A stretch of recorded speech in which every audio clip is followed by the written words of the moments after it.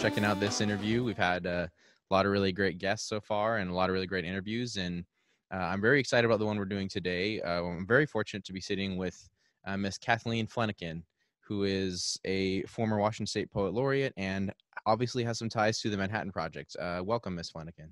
Thank you, Denin. It's nice to be with you. Thanks for thinking of this. Absolutely. Your work is so moving.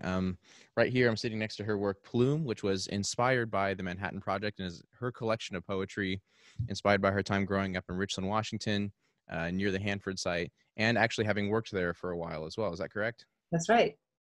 Great. So a little bit about Miss Flenniken. I'll tell you a little bit about her, and then she'll start us off by reading from Plume. Miss Flenniken is the author of 3 poetry collections. Plume, as we've talked about, is a meditation on the Hanford nuclear site and her hometown of Richland, Washington. It won the Washington State Book Award and was a finalist for the William Carlos Williams Award from the Poetry Society of America and the Pacific Northwest Book Awards. Her first book, Famous, won the Prairie Schooner Book Prize in Poetry and was named a notable book by the American Library Association. Her third poetry collection, Post-Romantic, has been selected for the Pacific Northwest Poetry Series and will be published by the University of Washington Press this fall. Congratulations. Thank you. Her awards include a Pushcart Prize and fellowships from the National Endowment for the Arts and Artist Trust. She served as Washington State Poet Laureate from 2012 to 2014. She teaches poetry in the schools through arts agencies like Writers in the Schools and Jack Straw. For 13 years, she was an editor at Floating Bridge Press, a nonprofit press dedicated to publishing Washington State poets, and currently serves on the board of Jack Straw, which is an audio art studio and cultural center. She holds a Master of Fine Arts degree in creative writing from Pacific Lutheran University, as well as a bachelor's and master's degrees in civil engineering. So which poem have you selected for us? So I'm going to be reading from Plume, and I thought I would start with the poem, The Cold War. And the reason I chose this poem is because it creates a perspective for what we're going through right now with the COVID-19 pandemic. And I think for people of a certain age, particularly, when I think back, I think about the fears I have had about being confined to home. And those fears were often around the idea of a nuclear disaster of some kind. And so everything that we're going through now to me is sort of compared to that original fear that I had. So I thought I'd read this poem because that describes that background that I have that was always in the back of my mind. Wonderful. The Cold War. It will turn quaint soon enough. Bomb shelters already charm us, stuffed to their low ceilings with batteries, board games, and cans. Sardines are amusing, and pineapple rings for dessert.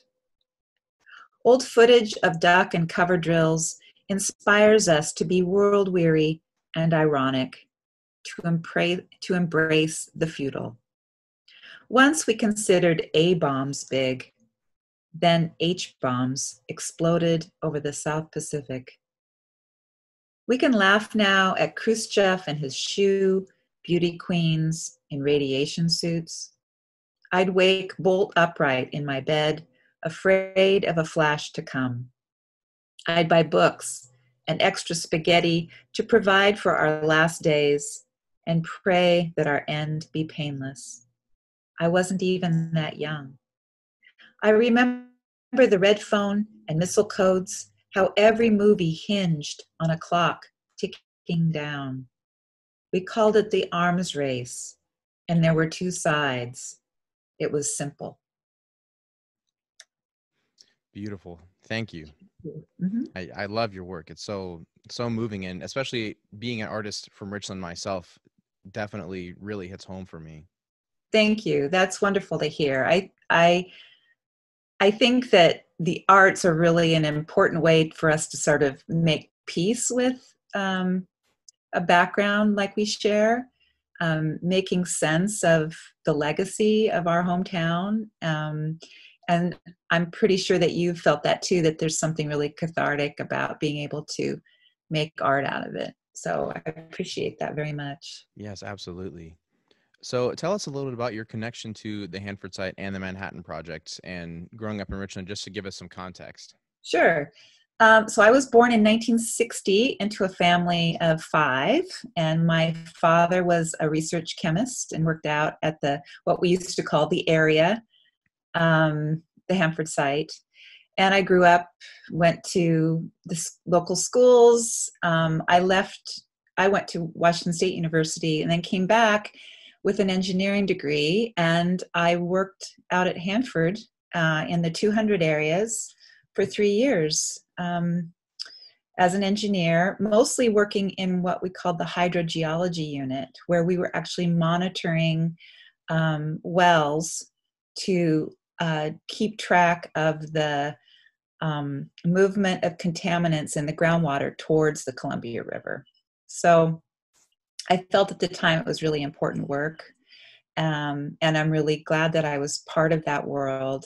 And of course, being out there was a very different thing than living next to it all my childhood. I'm sure we could talk about that for a long time. But one of the things that I've come away with is this sort of strange feeling that the Hanford site, which is, the most contaminated waste site in our hemisphere and the most expensive environmental cleanup in the world, I think of Hanford as sort of part and parcel of my hometown. I feel that whole world was all one piece, and that it included the site and it included our town and included our little neighborhood.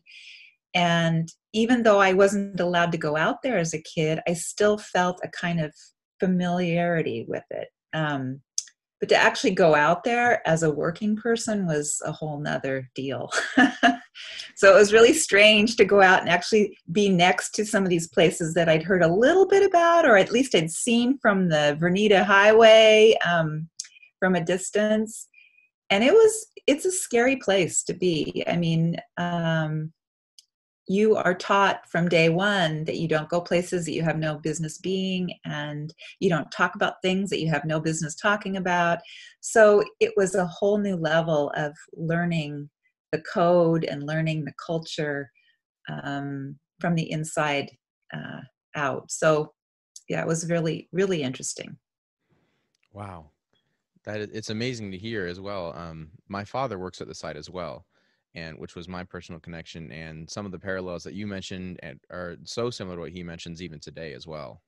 Yeah, yeah, yeah. And it's where all my dad worked, and all my parents' friends, at least the dads, worked out there, and the neighbors, and yet no one ever talked about it. So we learned without even being told. What we were being taught was that we didn't talk about that place. Our dads came home, they never talked about work. We used to kid about that. And so there was this sort of code of secrecy that surrounded that environment. And at the time, we thought it was kind of cute. It was sort of,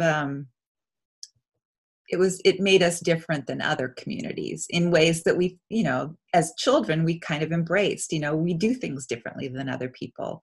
And now looking back, I think it was a really dangerous thing to be basically taught not to talk about these things. Made a huge opportunity for the site and its environmental degradations and all the contamination to go unchecked and unattended to for way too long.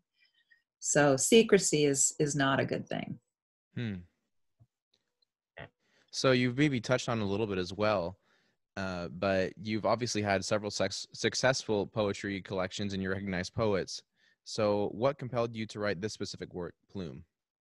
Well, it's interesting. From the outside, it looks like a book it's like, you might call it environmental poetry, or you might call it activist poetry, political poetry, but that is not at all what it was for me. This is entirely a book about identity. This is me trying to figure out who I am and where I came from.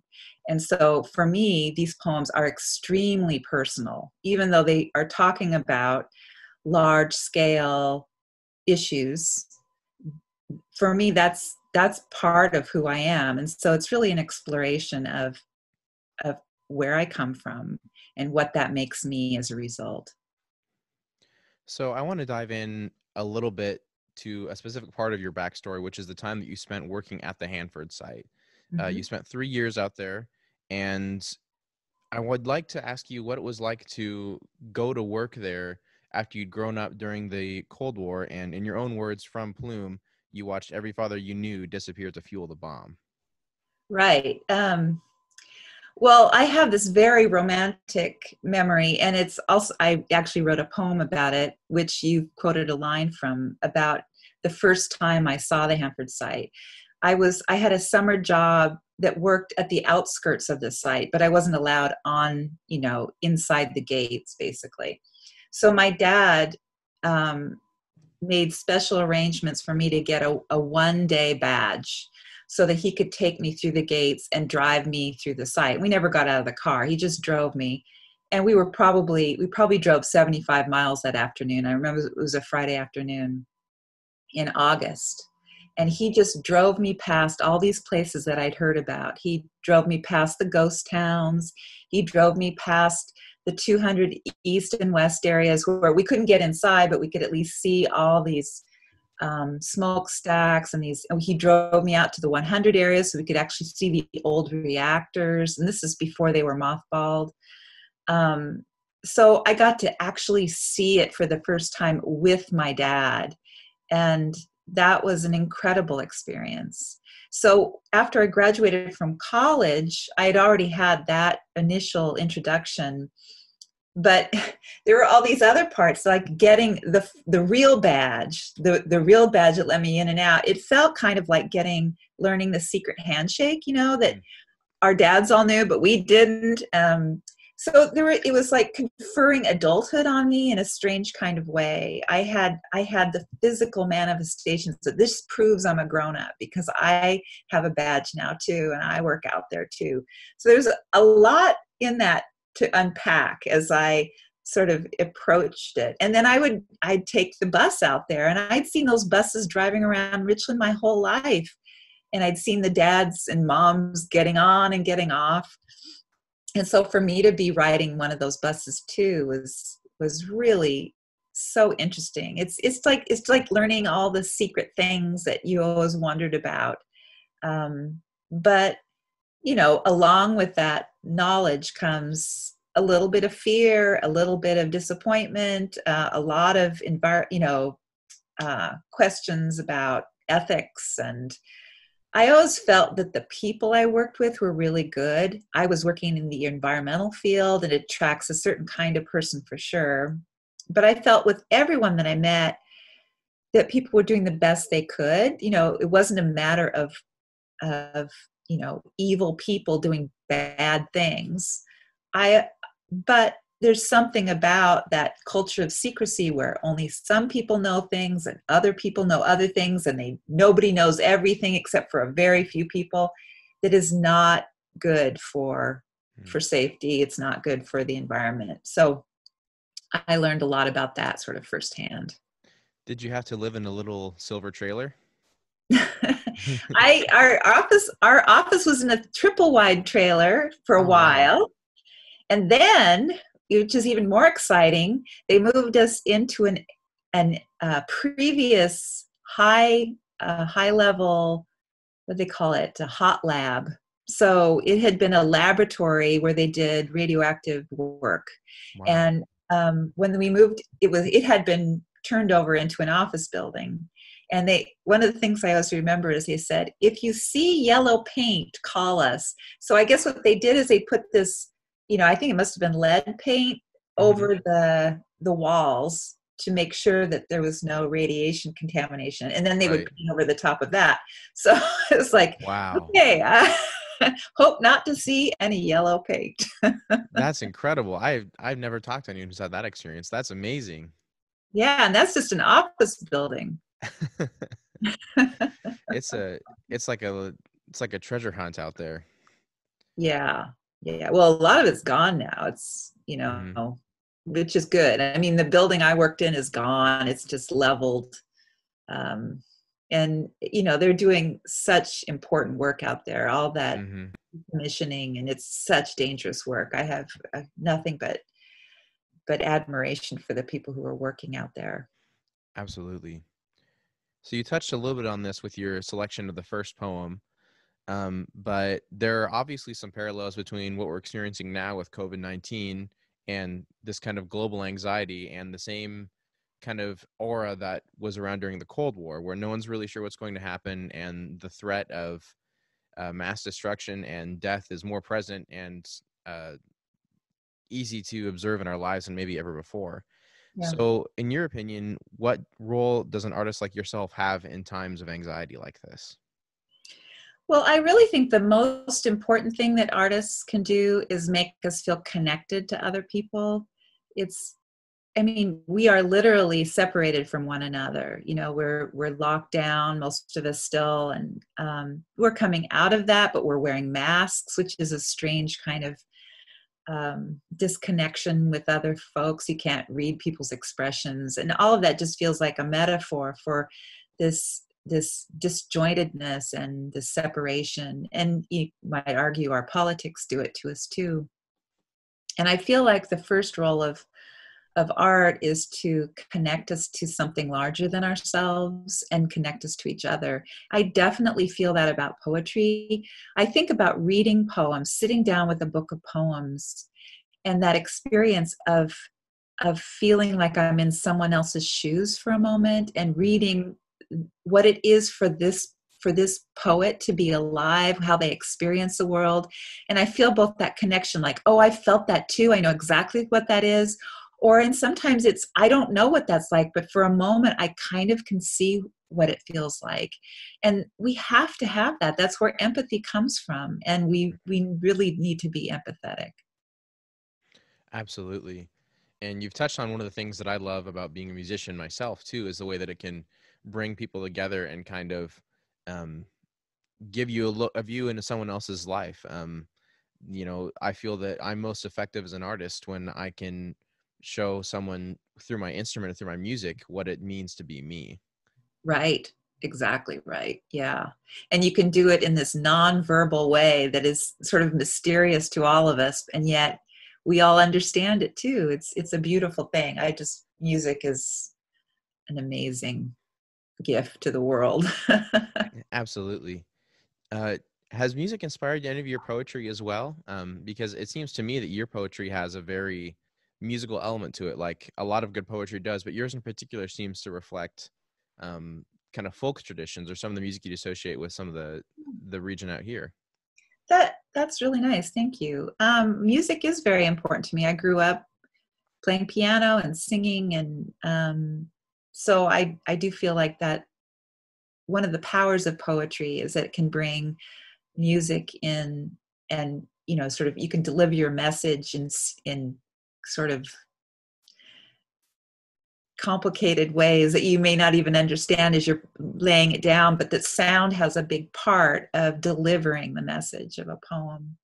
um, so I have written poems to music. I've written poems sort of inspired by music, but mostly for me it's just about the music of language leading me forward in a poem. Like, it will, as you're writing, words sort of introduce themselves to you, or they make themselves available to you because the sound, there's a ringing that you're starting to hear, and it kind of pulls you through a poem as you're writing it and as you're reading it.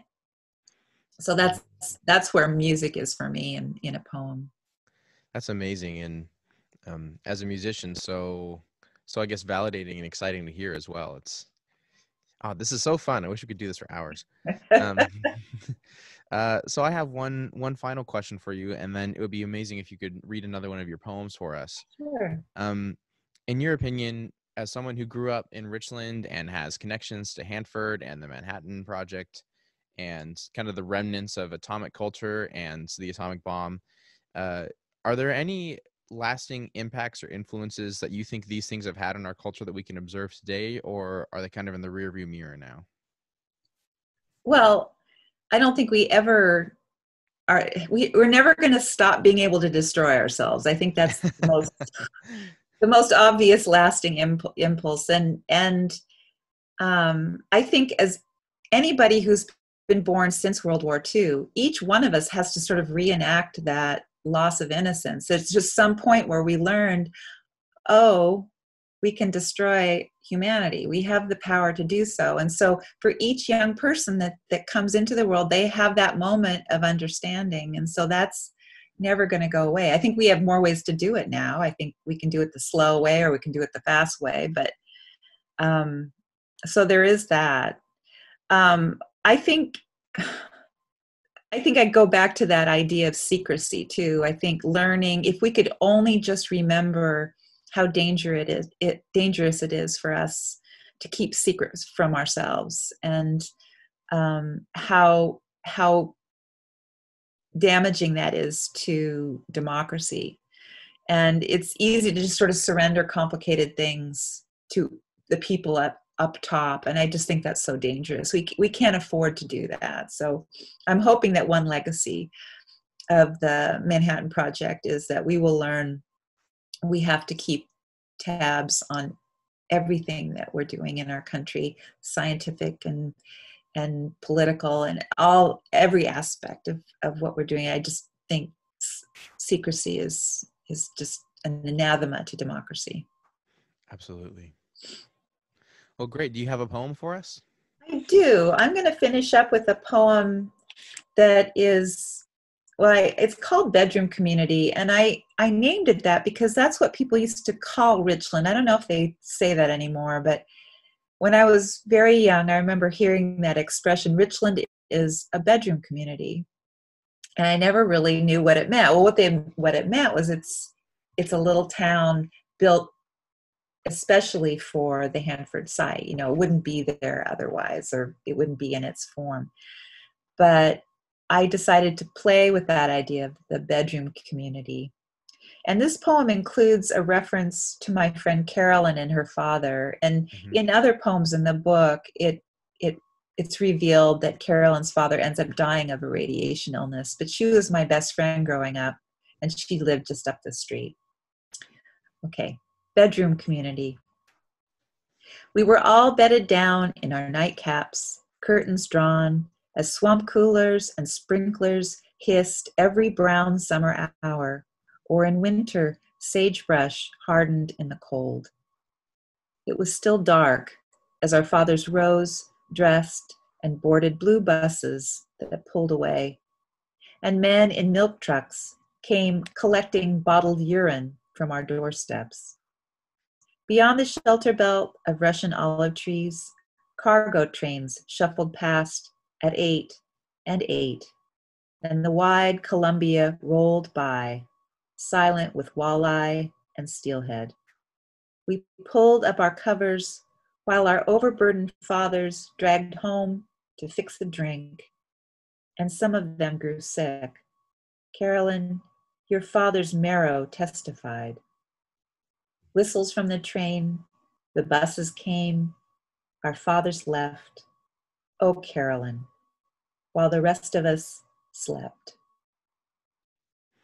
That's so beautiful. Man, I get chills just listening to your poetry. Thank you. Thank you so much. And thank you for sitting down with me and having this talk. I appreciate it so much. We have to stick together as Richland types. Absolutely. I encourage everybody to check out Miss Flenniken's book, Plume, and give it a good read. Read it multiple times. Read it 100 times. It's wonderful. And check out Manhattan Project. And thank you for checking this out. Great. Thank you. Thanks, Denin.